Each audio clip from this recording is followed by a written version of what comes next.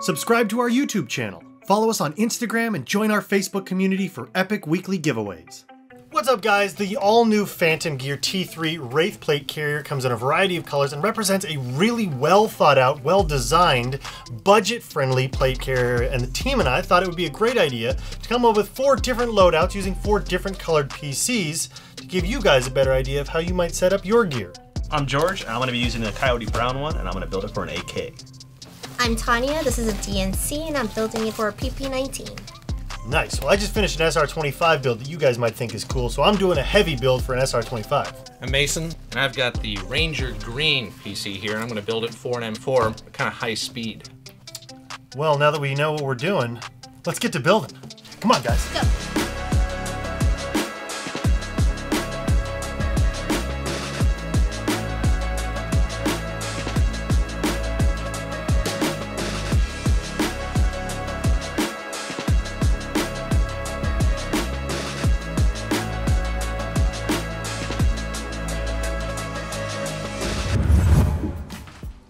Hello, what's up? This is my Phantom Gear T3 Wraith gear setup. This is in Desert Night camo. I chose the CloudTac for a magazine panel for my SMG PP19 mags. They also have it in a 5 if you want to run something a little bit more. I also got the Mini Dangler by Feral Concepts. I wanted something more minimalistic, so I left everything else just as is. Inside, I used the PTS Sappy foam plates. They're very comfortable and they're very lightweight, essentially for indoor CQB style. I left the cummerbund as is. You could add more magazines, so if you really wanted to run more without additional gear, it's definitely perfect for even SMG or M4 mags. And everything else about it internally is also very cushioned, so I didn't need to add a lot. The back is plain for patches.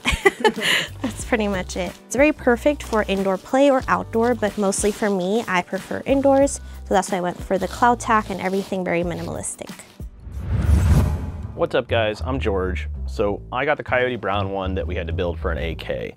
I kind of wanted to do something a little different than I normally would run myself, as well as kind of going off the beat path from the rest of the team. So I did some very unique things and some not so very unique things. So the first thing I did is on the front panel here, I attached the Phantom Gear pouches. They can hold 2 AK mags. I only have 1 in here for right now. And then I attached the 511 radio pouch, which I've never seen before. Actually pretty nice. So it's got like this cool locking mechanism, so we can get access to the radio, and it's just very simple. I actually kind of like that pouch. I've never seen it before. On the bottom is a mini dangler, or whatever you want to call it, from Feral Concepts. Really like that. Moving on, this is the Bees skeleton cummerbund. So it has these, it's kind of similar to the tubes, but it's very cool, quick detach for the cummerbund. On my left side, I just attached a Blue Force Gear utility general purpose pouch. I kind of wanted to use a different pouch, but we didn't have it available in stock in Coyote Brown, which was the LBX one. But the size of this one's actually a little bit smaller, so I kind of like it. On the right side, I wanted to have just this slim extra magazine pouch, or multi-purpose radio pouch. This is the TMC.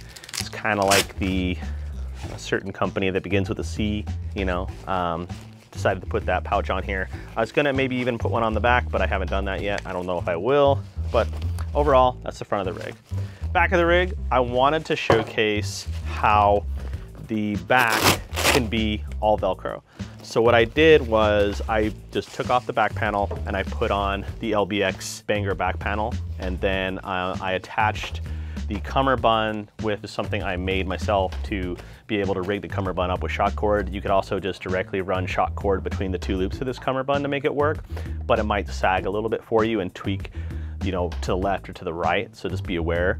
And then other than that, just rigged up some buckles, and yeah, we're all set. This rig is mostly designed around a milsim game. I mean, you can carry up to 5 mags pretty easily. Radio, you can carry extra medical supplies or general purpose stuff in your 2 pouches there.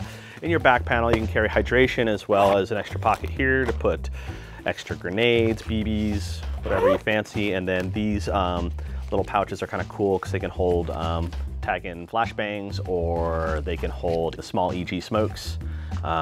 Very handy back panel. This is a very multi-purpose rig. You could use it with M4s, AKs, overall, very impressed by this rig. You know, having the admin panel there is kind of nice. Put the radio on top, good shoulder pads. Overall, good rig. So I went pretty minimalist on this build. My whole kind of philosophy behind it was I wanted to build something that I would use out at like a weekend game. So I don't need to carry around like hydration, a whole bunch of tools, a radio, etc. Basically just mags, and that's it. Mags and patches. That's all you really need, right? As far as pouches go, I used this this Phantom Gear triple shingle magazine pouch, and as you can see, I've stretched the cummerbund to go over it, so what that does is it snugs it right up against your body, keeps it nice and slick on the front. An additional benefit to running the cummerbund like this is it means that you don't have to pull the flap up every time you want to take it on and off. All you got to do is just take it off, you can swim into it and just slap it back on. And on top of keeping it really close to your body, it's also just really easy to get in and out of. So I like to run my plate carriers in this fashion. You could put even more patches right up here if you wanted to. So you've got 3 magazines in the front, but the cool thing about these is they have an elastic cummerbund that has mag pouches built in. So you could put an additional 6 magazines for those longer games, but typically for a lot of pickup games, you only need 3 plus 1 on the gun, maybe an extra. So again, you've got plenty of mag space for that. The one pouch I did put on there is a Faro Concepts dangler. I like these just because you can throw like phone, keys, wallet, or like snacks right in here, and it kind of protects your gut a little bit. Extra added bonus. Now these plate carriers do come with a built-in admin pouch up top. It's Velcro and can be a little bit difficult to get to by itself. So what I did is I added an axle zipper add-in. So what that does is it just goes in there and it gives you really easy access to that admin pouch, and it has some elastic inside. And again, you can put like chewy bars in there. You could put your keys, wallet, cell phone. And again, it's really slick. It's kind of hidden, but it makes access to that pouch really easy. I did not add any plates to this one. Instead, I just used the included foam inserts. They're flexible and they're thin. Again, going with the whole theme of this build is to be thin, lightweight, low profile, and really, really simple.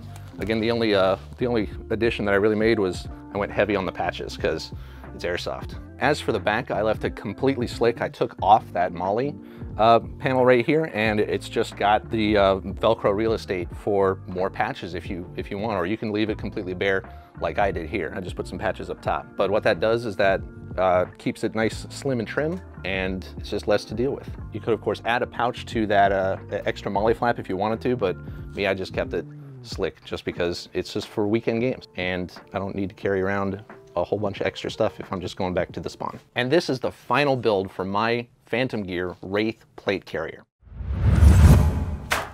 Let's do this. So what I came up with, combining a base of my Wraith Black T3 plate carrier, this was designed for a very specific build, and it's my SR25 308 SBR, which is totally the wrong way to do an SR25, and I thought it was hilarious, but I wanted to do a really highly mobile, very compact kit to run, you know, kind of like for indoor plays where you really wouldn't see a 308 or an SR25. I'm running 3 magazine pouches up front. To do that, I've utilized the S-Tac Kiwi Shorties for 7.62 magazines, and then give myself a little bit more storage volume in addition to the openable admin pouch at the top, just so I can carry more stuff. I've got a Faro Concepts mini dangler here at the bottom. Now you guys saw me in the hyperlapse just kind of slap these on the front here. The nice thing about most of these pouch designs is they're all Velcro, so they go on very easily. The included ITW or QASM compatible 1-inch buckles mean that you can slap on a variety of front panels, and I could have very easily mounted these Kiwis to the included front panel. I just already had them mounted to a different panel. It's the only reason why I swapped them out. Up top, running through the shoulder straps, I've got my hydration line running from the back of the vest to the front. I really like that both sides have these loops. That way, if you're left-handed or you want to have your hose oriented that way, or if you've got comms, you can run a cable through there. And then moving to the back, I've got a Condor Tidepool LCS hydration carrier. I wanted the ability to keep it as slick as possible while still having water, and the Tidepool is a great way to do that. It carries, I think, a liter and a half, and I like that because it's so compact. If I wanted to use this for longer games where I need to carry more magazines or more supplies, I can throw a backpack on over this vest because it's so compact, and because I've only got elastic on the sides, I don't have to worry about kind kind of orienting a backpack around a bunch of gear. And it still has PAL's webbing through the laser cut panels on the back to add even more if I wanted to, and patch space if I wanted to throw an Evike.com patch or something like that. Speaking of patches, on the front again, I slapped on the biggest 3x5 blacked out flag patch I could find. And you'll notice that I also slapped an M4 magazine speed loader up here. This is a KWA speed loader. There is not an easy way to speed load SR25 magazines. I wish the Odin fit. It doesn't. So just an M4 style speed loader is a great way to load those magazines, and because it fits in one of the 3 bays on either side of your cummerbund, it's a great place to put them. The cool thing about this cummerbund is it's got an intermediate bay between your M4 mag pouch bays. If you can see the stitching there, it's a great place to put Sharpies or glow sticks or anything else that's kind of pencil sized and pencil shaped, and when they're not in use, they fold flat. I'm sure everybody else has already talked about the venting here on the inside, which for me is fantastic because for an $80 vest, the venting included on the vest is really nice. I will say, however, that while it is a nice touch to include, some padding in the vest to make it look a little bit more realistic when it comes out of the package, or when you purchase it. For me, I wanted a little bit more realism, so as you saw, I slapped in those Evike.com dummy sappy plates. They are mediums, and this vest fits the mediums perfectly. You shouldn't need to use these as like a plate backer. I mean, you could if you were making your own out of cardboard and duct tape, or if you're using training plates that are a little bit thinner. But the venting inside the vest does plenty to cushion you against the hard edges of the dummy plate or even real plates. So still got a lot of comfort there, and with all the other adjustments, I think overall I'm really happy with how this came out. Am I a little disappointed that I can only run 3 mags? I mean, it's an SR25. What are you gonna do? Now you guys have seen the process of how each one of us individually put our plate carriers together, but we haven't seen each other's plate carriers. So without further ado, let's put them up on 3. 1, 2, 3. Oh, cool. Nice. That's really interesting. So we all took completely different approaches, and I'm not just talking about the different weapon systems that we were planning on using them for. I see something unique on each one of ours that is different from the others. George, what do you think? I mean, my goal when I built mine was I wanted to really try to change the cummerbund, see if we can do with these rigs. Sure. You can. You have to do a little bit of customization, but you can do it. I like how your rig came out, Tanya, with the, I want to call it the hodgepodge of patterns. Yeah. You got DNC in there, you got black, you got multicam black. What can go wrong with that? It just looks cool. And this is the first time I've ever seen a vest that comes in night camo, so that's really cool. Yes, Yeah. I'm so excited about this. Yeah. I think we all might be buying one. I feel like we all collectively said like we need night camo vests for no reason other than it's the coolest thing ever. Your rig, I think, is perfectly set up for a milsim game. You've got plenty of storage for magazines. You've got communication on there. Something that I don't think any of the rest of us did was figuring out how to orient a comm setup on here. Although, given that so I ran a hydro carrier, but running the hose is the same thing as running a cable. You could have run it through your shoulder strap, or having access to it on the front of your vest, or even on the side cummerbund that was included. You got tons of ways to do that. Put a radio in here, no problem. Yeah. Perfect. Man, those mags are huge. Yeah, this They're huge. There is a clear disadvantage to going with a heavier platform. You can carry less on the front of you. I think something that's really cool about PCCs and Airsoft is, by and large, they carry just about as many rounds as the larger magazine. So the larger capacity or larger size doesn't necessarily net you more anything, but more it's cool. rounds. It's cool. It makes me feel super cool. And mine was kind of like a hybrid between outdoor and indoor. I wanted to be able to kind of do it all in a really stripped down way. One of the things that I tried to do with mine was keep the hydro carrier like super flat, so I could throw a backpack on if I was doing like milsims or longer engagements. Super slim. And thankfully, despite having a lot of padding, these shoulder straps don't really get in the way. And They don't. They're actually really nice shoulder straps that come like default by the carrier, and I can't think of very many plate carriers that are this well made. Yeah. And have all these features. Has an elastic cummerbund with mag holders, has good shoulder strap system. Like overall, just like solid budget plate carrier. I don't think any of us went budget at all on the plate carrier, except maybe Mace's is kind of budget. I went with the a patches shingle, and then man, you guys got to up your patch game. Yeah, I gotta tell you, I got patches all over I have this 2 thing. patches. Front and back. Man, I didn't put any Yeah, patch. but I put one flag patch. Yeah, but you don't have the. That is a pretty cool patch right there, but I got room for it. That's what I'm saying. You don't have the 20. I got all the room in the world. So. Now, something interesting that I noticed that you did on yours is you used a shingle, but then you put the cummerbund On top. Velcro on top of it. Yeah, that really helps snug it against your body. So, and I didn't install any aftermarket plates. I just used the foam that comes in there, just because it's supportive enough, but it's still thinner than aftermarket plates, fake or real. Yeah. So it just snugs against your body and conforms to it really well. And they do come with pads. Yeah. Like they do come with an insertable pad that's pretty minimal. There you go. Yeah, so you don't have to rush out and buy plates if you don't want to. The other thing I liked about the shingle that you chose too is, I know that when we sell these, they come with bungee retention on top for like added security, but because they've got the inserts, you really don't need it. And I like that you can...